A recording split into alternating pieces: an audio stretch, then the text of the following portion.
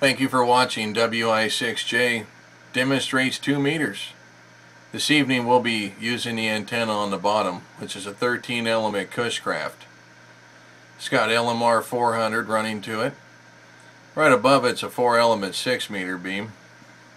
And then above and beyond that is a Mosley TA33 Junior HF beam, tri-bander, with the optional 12 and 17 meter add-on kit.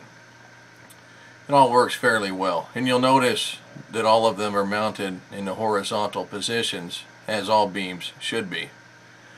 And we are pointing at about 135 degrees, which should put us right over Los Angeles and into San Diego.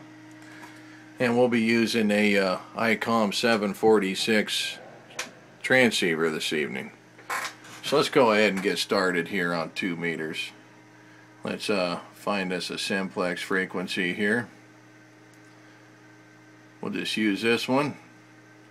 That's the one people typically call out on while they're on 2 meters. And we'll listen to see if anybody's talking. And then we'll ask at the frequencies in use.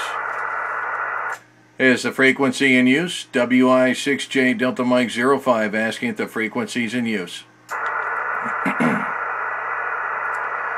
Well, it doesn't sound like it. So what we do is put a call out. See if we can get another station going here. CQ, CQ, CQ. WI6J Delta Mike 05 calling CQ and standing by. DM05 is our grid square here in Bakersfield, California. Typically guys on VHF, UHF will use grid squares. CQ, CQ, CQ. WI6J calling CQ and standing by for a call. Wow, that's really odd. In my area, 2 meters is quite lively.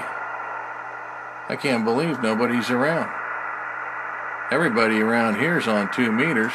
Let's go a little further down in the band and see if we can raise somebody there.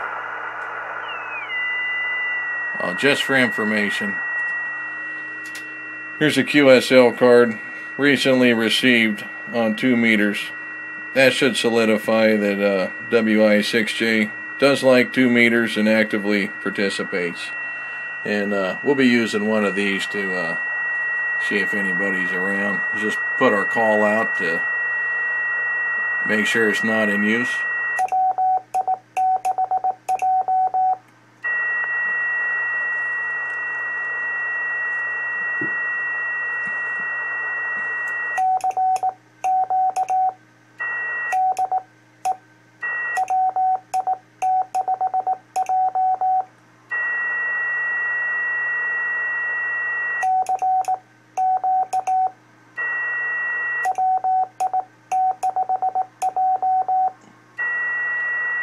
Wow.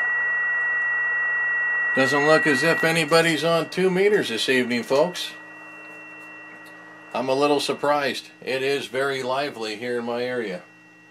But thank you very much for watching the video. And do get active on 2 meters. It's a lot of fun. 7-3 from WI6J. 7-3.